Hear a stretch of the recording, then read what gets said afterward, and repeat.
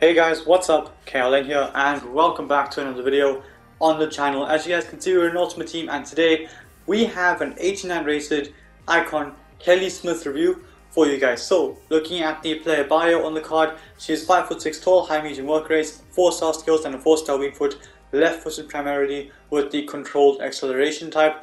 Now, as it comes down to the price, I'm not too sure because the game hasn't exactly released yet, so I will probably give you a price estimate towards the end of the video. When it comes down to the attribute details, pace looks phenomenal, 92 sprint speed with 88 acceleration, shooting looks absolutely crazy. She's got 95 attack positioning with 91 shot power coupled with 92 finishing and 93 long shots with 90 volleys and 85 penalties. Passing looks very good as well. I guess you can play a cam.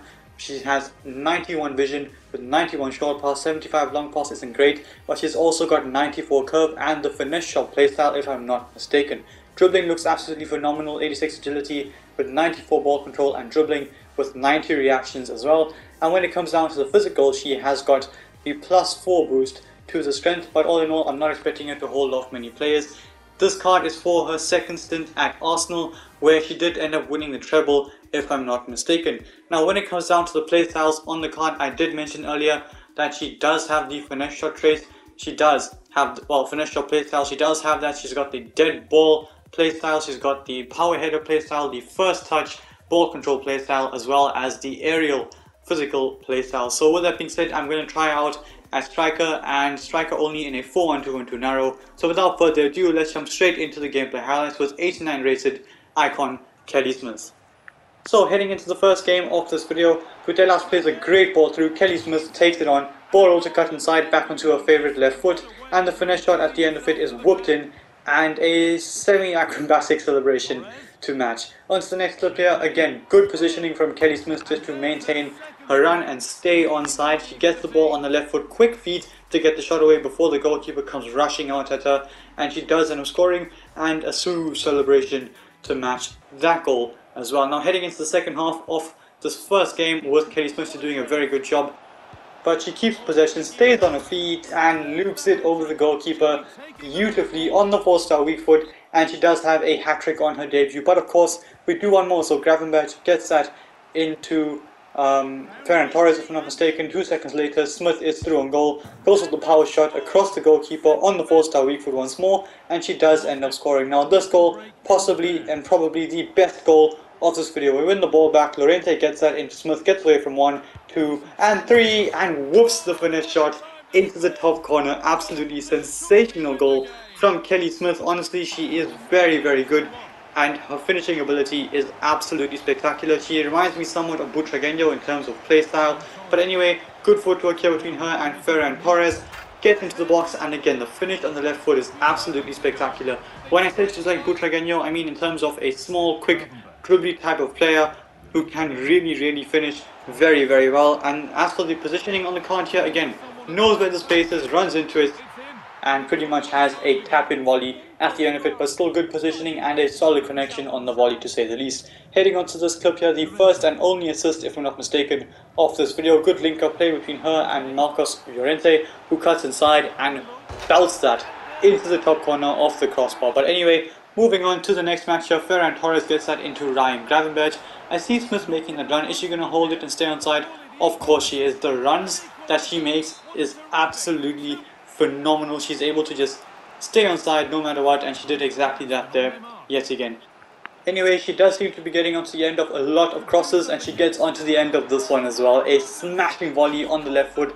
The best finish of this video if I'm not mistaken, maybe alongside the finesse shot earlier from outside the box, but that finish controls it on the chest, and the volley at the end of it is absolutely perfect, really showcasing the +4 to the volleys that she did have in that situation. Here another volley, Smith open goal, keeper just dives into the middle of nowhere, and the volley at the end of it again on the right foot. You guys saw a very similar goal earlier on. She is able to convert it and get yet another goal for herself.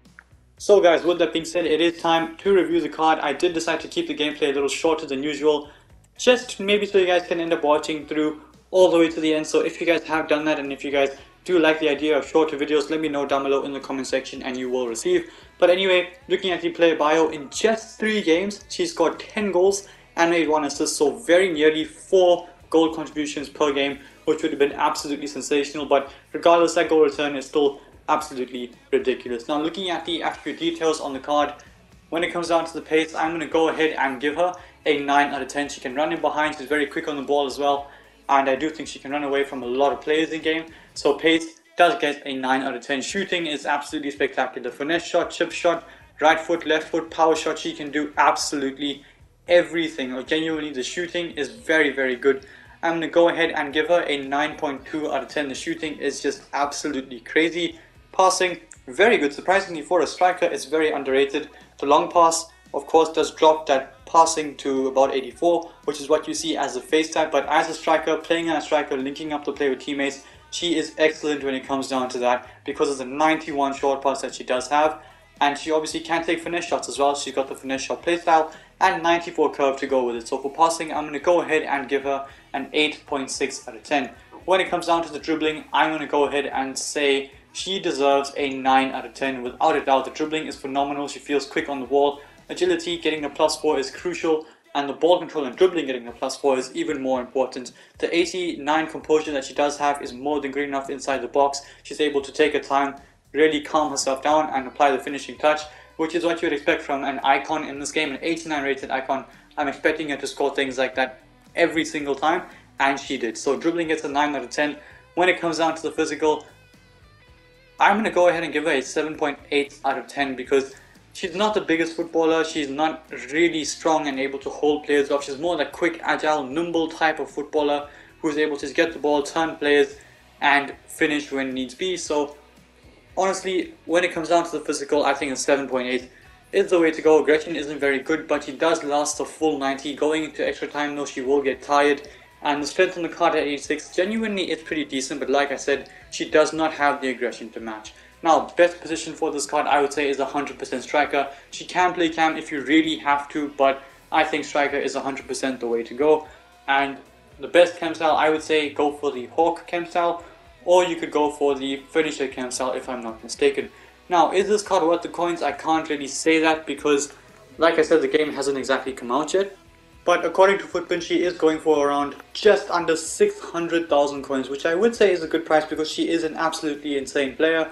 But as of right now, as I said, I cannot exactly tell you guys or give you guys a clear indication to whether or not she's worth the price because the prices are fluctuating a lot and it's hard for me to read the market because obviously it is technically a new game.